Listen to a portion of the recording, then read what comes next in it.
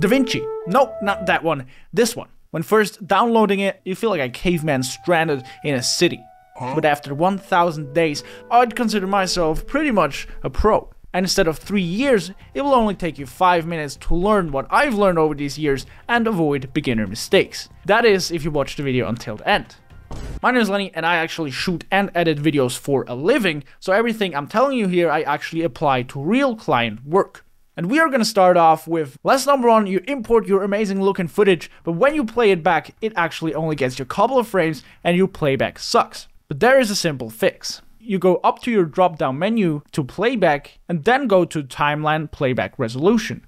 And here, as you can see, you can select full, half, or quarter. And what it's gonna do here is only gonna display you a quarter of the resolution of your video. And if we play back the clip now, as you can see, everything works just fine and we get our regular frames. If you export video at the end, this will not affect this at all. This is just when you view your image in the timeline. Lesson number 2, multiple timelines. This is something that really transformed my workflow when I first discovered it, and I don't think a lot of people know that, but if you click here and then display stacked timelines, you can then create multiple timelines and switch between them. And the way I use it is I sort and grade all of my footage, and then I just copy and paste it into the final timeline. This just makes your workflow a little bit more professional, and you don't have to edit everything in a single timeline. I think that's a pretty neat feature. Tip number 3, fake slow motion. If you ever had a clip that you wanted to use slow motion on, but you recorded in 24 or 30p, and if you right click on your clip and select change clip speed, and let's do maybe 30%, your slow motion isn't gonna look very good. But if we go over here to retime and scaling, and we select optical flow and speed warp better, and if we play it back again, we should now have really good looking slow mo, even if we didn't record in slow motion. Let's talk about some general editing advice that really sped up my workflow. And something that I'm still guilty of doing, not gonna lie, but if you can master this, this will save you hours and hours. So we've all done it before. We edit something and then rewatch the whole video from the beginning, do another edit, watch it again from the beginning to see how it all comes together. And if you think about it, if you watch a 2-minute clip 30 times, that's an hour wasted on just watching your own video instead of editing it. And my advice here is to edit and finish a whole section and then rewatch it, which will greatly reduce the amount of times that you will rewatch the whole thing, saving you a lot of time.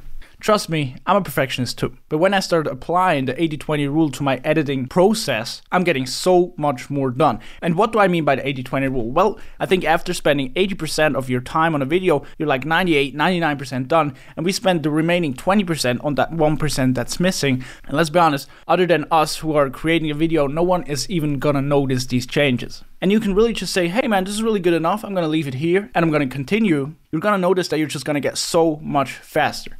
And that does not mean that you should do sloppy work, just more smart work. But now back to more editing tips. In Davinci, you can basically copy and paste anything. Let's say I really like the grade that I've done in this clip here, or maybe I've done some adjustments that I want to copy paste. You press Command C, go to the clip that you want to paste it to and press Alt V, and now you get this selection where you can select color grade or anything that you want to copy. And if you press Apply, you can see everything from that clip has been copied. And the last pretty huge time saver, if you have a grade that you really like or that you know you're gonna apply to multiple clips, you can right click that image and press grab still. And as you can see, it will appear up here. And now if we go to another clip and we select this preset onto that clip, it applies the whole color grade.